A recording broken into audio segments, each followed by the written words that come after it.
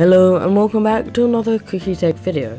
So today I'm going to be teaching you on how to add a cooldown into your application center. Just before we start today's video, I want to state that you must have done part 1 of this ranking series. If you haven't followed that tutorial, go back now and rewatch it or watch it for the first time. There should be a link in the description down below if you scroll down. Before I teach you on how to make this system, I'm just going to show you how it works. So in short, this script will prevent people from constantly reapplying to your application center. So it's just a cooldown to prevent people from constantly reapplying. So if they mess up a question, they can't easily just redo the question to find the answer. And you can see here I am inside of Roblox Studio, where I'm going to give you a brief introduction to the system. Inside of my script, I've made it so that you can only join after 2 minutes. Don't worry about all of this, I'm going to be explaining what all of it means just after this example.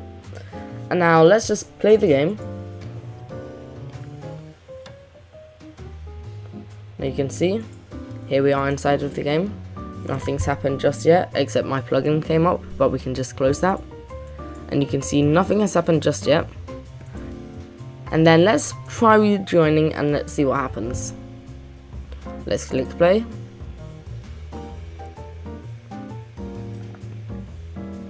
And you can see when we're loading in, the spinner comes up and look, you were kicked from this experience, you're currently on training cooldown. We'll actually edit this to say application cooldown, since I use this actually in my training center, so this can come in handy in all scenarios. So you can use it for training cooldowns, event cooldowns, application cooldowns, whatever you really want. And you can see it says please rejoin in 2 minutes. So you can see it's currently 22:40 down here. And let's wait 2 minutes. So when it's 22:42, we'll rejoin, and let's see if we can rejoin. So now I'm just going to fast forward so you guys don't have to wait the entire time.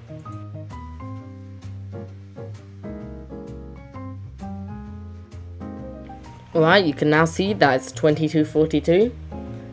And if we try rejoining the game, we should see that we aren't kicked from the game. Let's just test that theory. We load into Roblox Studio here, and now once we load in, you can see that we're not kicked and we can interact with everything, so nothing's broken, everything's the exact same as before. And then we'll do one more test, and if we try rejoining, the cooldown will be re-enabled.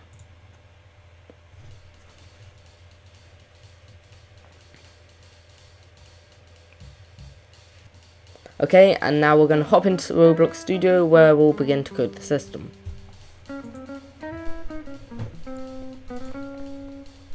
Alright, welcome to Roblox Studio. Like I said earlier on, make sure you followed part 1 of the Quiz Center tutorial. If you followed part 1, you should have remembered we created a place inside of Roblox Studio. If we load into the file, we should be faced with what I'm seeing right here. So make sure you have Explorer open, and we're going to start by making a brand new script inside of Script Service. So we don't have to worry about this script, we're just going to create a brand new script by clicking this plus button, and then we're going to click script, and I'm just going to call this cooldown manager. You can call it whatever you want, but I just want to be able to find this quickly, so I'm just going to call it that. Now we're going to start off by using a Datastore. A Datastore is basically a place where we can store and manage data.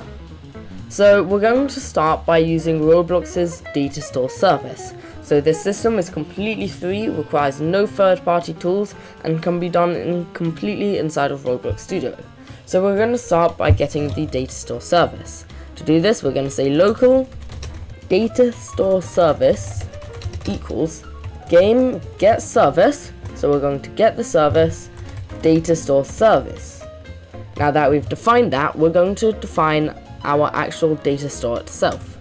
So we're going to call this the last online data store, and we're just going to say local last online. So here we're setting our variable so we can call it later on in the script. And then we're actually going to use the data store service we defined up here, data store service, to get our data store. And then we're going to put in the name of our data store. So I want to call my data store player last online. You can call this what you want.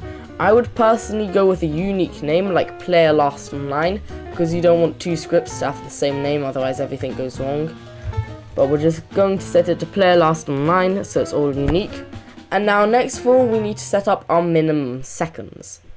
So I'm just going to drop a line, and I'm going to say local min seconds with an underscore equal 120, and then we're just going to have a look at this line.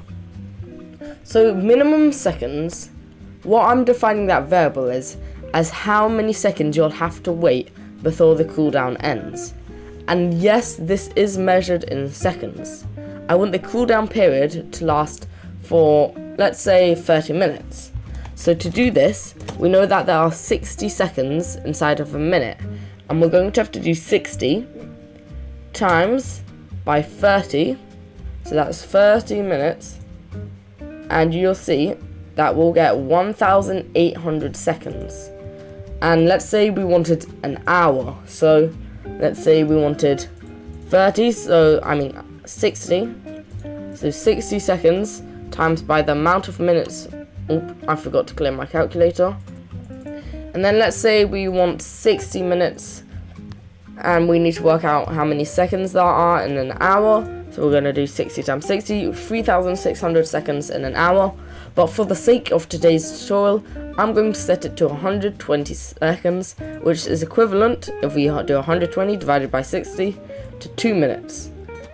Next of all, we're going to actually start by making a function that can record when the player was last in the game.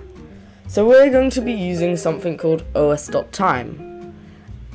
And if we pull up os.time here, you can see we get a little definition. Returns how many seconds have passed since Unix epoch 1st of January 1970 000000 under the current UTC time.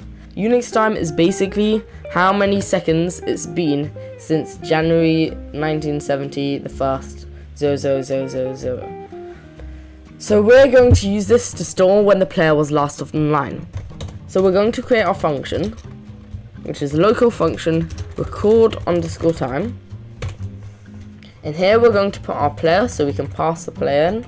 Then we're going to drop a line, and then we're going to say local success error message equal pcall, and then in here we're going to put function.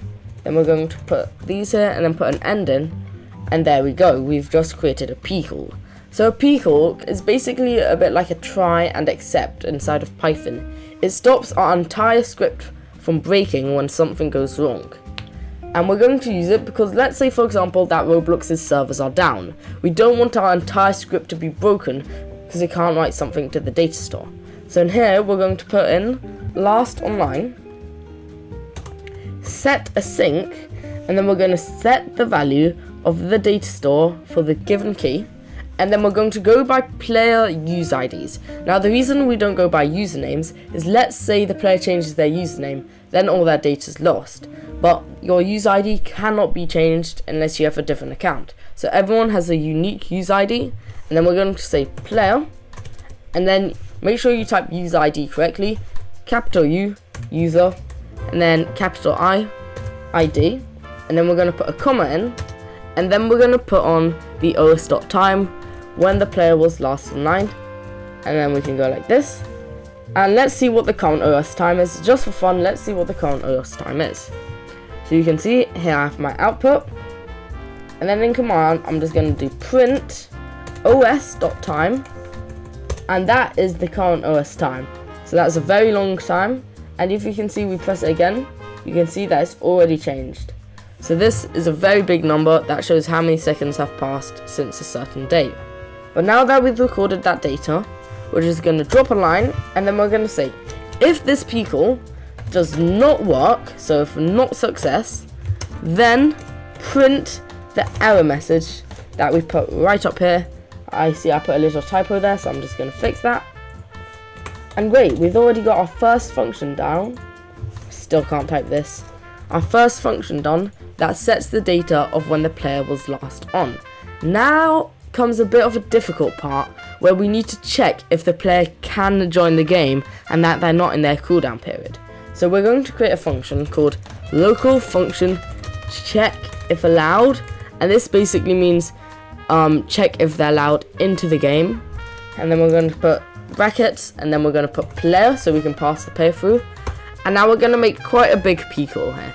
So we're going to say local success, comma, error message, equal, p-call, function, brackets, drop a line, sounded complex, and then we're going to say local last recorded time equals last online. So we're going to get the last online data store we put up here, and then we're going to do get async, and then we're going to get the data stored to player.user ID. Make sure you copy user ID just like me, and that's how we're going to get the last recorded time. I put another typo, so we're just going to fix that. And now you can see that we can get the last recorded time. So if I were to print the last recorded time right now, we would get the time that I was last on the server in Unix time. Sounds a bit complex, but should kind of make sense. Now we're going to work out how much time is actually needed. So we're going to say local time, or needed time, or time needed, equal last recorded time plus minimum seconds. So we're basically working out how much time the person will need before they can rejoin. We're basically adding how long the cooldown period lasts for to the time that they last joined, and then using that we can work out when they're actually supposed to join the game. So now we're going to say if time needed is smaller or equal to os.time, then print player is allowed in, and then we're just going to record the time they were last in by using our handy dandy function we made up here, saying record underscore time, and then we're going to pass the player. Now you see we made an if statement, we're going to add an else statement onto that. So we're going to say else, drop a line, and then we're going to say local time underscore needed equal last recorded time plus minimum amount of seconds, what we did up here, so we work out the amount of time they need. I noticed that I didn't put addition there. There we go. And now we're going to do something different. We're going to do local time predicted equals time underscore needed take away os.time. So we're going to take the amount of time that they need, take away the current time to work out the amount of time they have remaining, and then we're going to click the player. We're going to kick the player by doing player kick. Now we're going to put in our custom message. You're currently on application cooldown. Please rejoin in. And now here we're going to use a little bit of maths to work out when they should be joining the game, and then we're going to concatenate it with math.floor time predicted divided by 60 to work it out in minutes plus 0.5, and then we're going to say ... to concatenate it to this next string, and then we're just going to put minutes. And if you want to be professional, you can add a full stop. And now that's basically it for this function. So we've got the hard bit out of the way now. And now we need to detect when the player actually joins, because none of these functions are actually running. Like, they'll never start running. You can see we may be calling these functions, but we need to call this function to actually work. And we're going to have to detect when the player joins. So we're going to do game.players.player added. So when a player joins, we're going to function, we're going to get the player, and then we're just going to drop a line, and then we're going to say if last online get async, and then we're going to put in here player.userid equals nil. So if it does not exist, then record time player. Now basically this means if the player has no data we need to make brand new data. So if the user is brand new to the game or the data stores are down, we need to make brand new data to make sure we recorded when they were last online. And then we're going to say else. If they do have data in our services, we're going to say check if allowed, and then we're going to pass over our player. And that's it. That should be the entire system. So there's just one thing we need to do before we can have this system fully working. We need to publish our game. And I'm just going to call this Application Center CoolDown Example. You can call it whatever you want. And now there's a few things we need to configure inside of our game settings. So we're going to head to Game Settings, go to Security, and then we need to enable API services. So this, as you can see in this little italics down here, enables studios to access services such as data stores. And if we enable this, it means that our system will be able to create data stores, and that's really important because if we don't have that enabled, then data stores basically don't exist inside of our game. We're going to click this, we're going to click save, then I'm just going to publish, and now everything should be working. I haven't configured this application center, so it's not going to work, but we're now going to test it out. So let's go into testing, we're going to click play.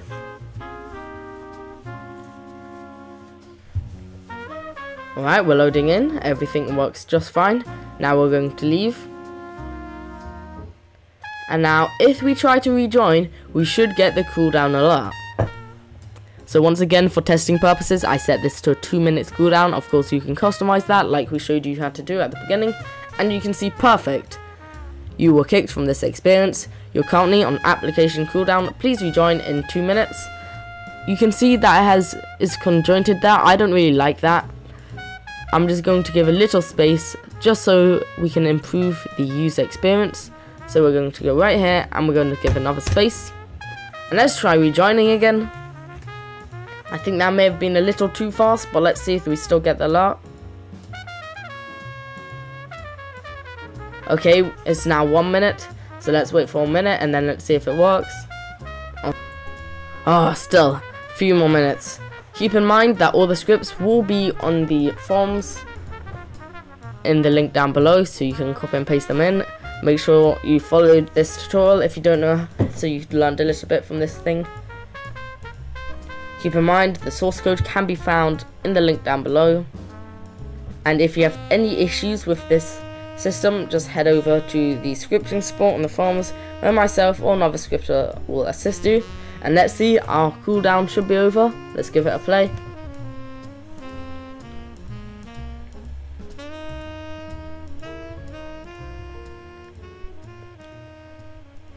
Let's just close our plugin, and amazing, we're back in. Everything works. Thank you for tuning in to today's video. That's all from me. Bye bye and happy developing.